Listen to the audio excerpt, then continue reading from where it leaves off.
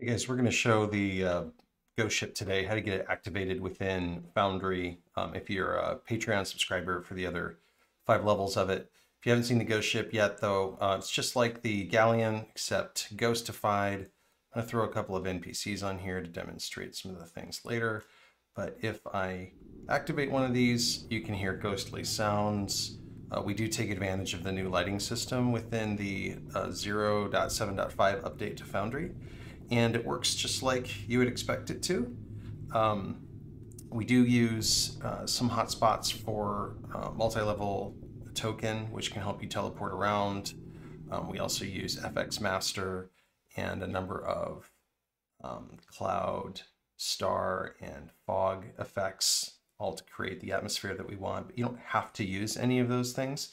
Those are all optional. Let's talk about how to actually activate a scene from the compendium. So once you've installed the Baileywiki maps module, you have to make sure that it's toggled on from your module management. And once you do that and you refresh your page, it will introduce some new compendiums. The one that you want is at the end, called Baileywiki Maps Scene Compendium. And you'll see the Ghost ship that I've already imported. I've also imported the other levels. I'm just going to show you what it looks like. We're going to take the captain's quarters. We're going to import this by right-clicking it. There's nothing that you need to change here, although you're welcome to adjust the settings that you like. And we'll see now we have a new map here, captain's quarters. If I go into that map, this is actually a PNG, or it's actually a WEBP file. We're going to want to change that file so that it matches the captain's quarters. Now, if you don't know where to find it, you download this premium content on my Patreon here. You can look for the October 2020 release. There's other links to it.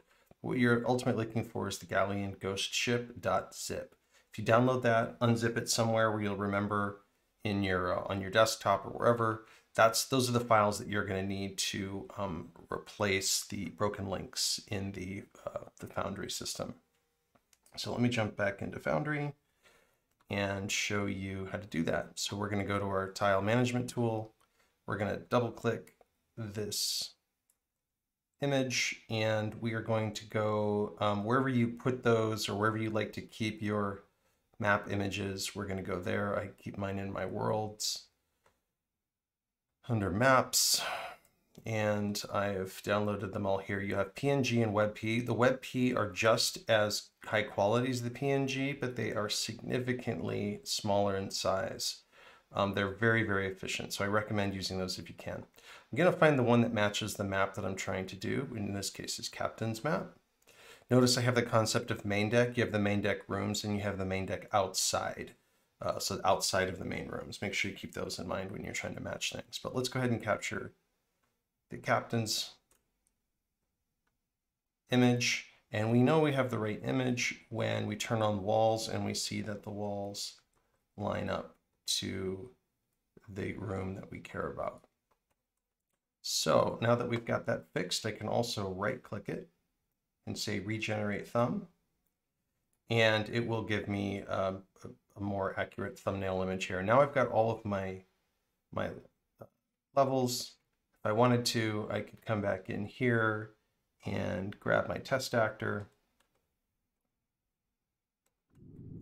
And now if I have a multi-level token on, it should automatically let me teleport.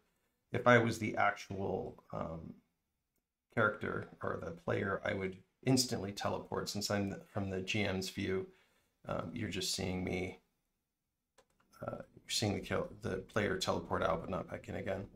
And that's it. There's been a lot of folks on my Patreon that have had a lot of fun with this map. Hope you guys too. Yeah, that's what I wanted to show you today. This is like a really fun map. I'm really looking forward to users being really excited about it, you know, jumping down into the hold here and being able to continue their battles throughout the ship. It's just been a lot of fun to watch. You know, my patrons work this out, and of course getting to the ultimate level, to the bilge with all of the bones stacked up. You can have some really great encounters in here. So hopefully you guys have fun with this map. Thanks so much.